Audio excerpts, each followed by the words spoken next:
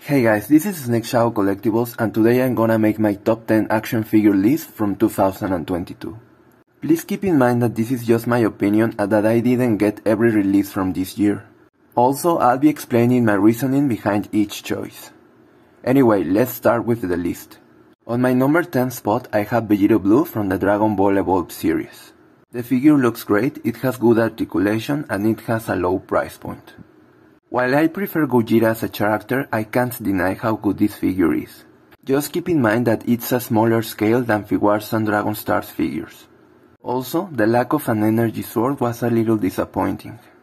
On the number 9 spot I have Wolverine from the Bone Breaker wave.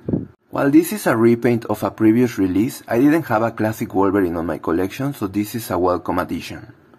Also, it does have new heads and a beautiful gradient effect in the claws. My only gripe is that I would have preferred an angry expression in the mask head. On number 8, it's Retro Symbiote Spider-Man from Marvel Legends. This is another repaint and a simple one at that, but I can't help but love the figure because I really like the symbiote suit. Since I wasn't able to get the Retro Spidey, this is the first time that I have a figure with this mold. However, as much as I like this figure, it should have included some web effects, especially for the price point. On the 7th spot I have the Cobra Officer from the G.I. Joe Classified series. While this figure is also a repaint for the most part, it has a lot of accessories and it looks better than the previous releases. He's also my favorite henchman to pose with other figures as he goes well with almost anyone. I like him so much that I even got 2 of them, which is something I never do. However, as he's just a generic enemy, I prefer other figures over him. That's why Storm Shadow is on place number 6. He has a unique sculpt, he looks fantastic and he has tons of accessories. As you can see, he also has a fantastic balance and he has a lot of accessories. However, there's a ninja that I prefer even more. That's why we have Snake Eyes and Timber on place number 5. I'm aware that these are also repaints, but just as with the other figures, I didn't get the previous releases. For people that still don't have a Snake Eyes with his most iconic appearance and a Timber, this is a fantastic release. It also includes a lot of accessories which makes this 2-pack a lot of fun to pose. However, I'm aware that Storm Shadow was a better release for most G.I. Joe fans as they already have this Snake Eyes figure. On the number 4 spot we have Super Saiyan Goku from Dragon Ball Evolved.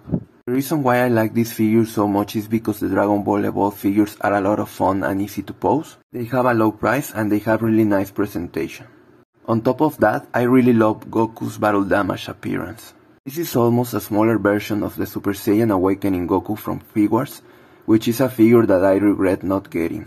I really can't recommend this line enough, especially this Goku. Now let's start with the top 3 figures with Captain America on the 3rd spot. This is for me the definitive Captain America figure, and I really doubt that they will surpass it anytime soon. Aside from not being pinless, he's pretty much flawless. On the 2nd place I have Super Saiyan 4 Goku from Figuarts. I love Super Saiyan 4 Goku and he's pretty much everything I wanted on a figure. He has lots of accessories, a great sculpt and good articulation. However, as much as I would have liked to put him on 1st place, mine has weak articulation on the feet which hinders posability. From what I've seen, other people also had quality control problems with this figure. Despite of that, he's just fantastic and I can't help but love the figure. And last, but definitely not least, we have Morph Shredder from the Power Rangers Lightning collection. The reason why he's my 1st place is because he's almost flawless in every aspect. On top of that, he combines Power Rangers and Teenage Mutant Ninja Turtles, which is something most fans would have never expected and could only dream of. Having Shredder and the Green Ranger in one figure is amazing and I still can't believe it. On top of that, Hasbro did a fantastic job with him and he might be the best figure of the line. And this is why he's my favorite release this year and a figure that I can't recommend enough.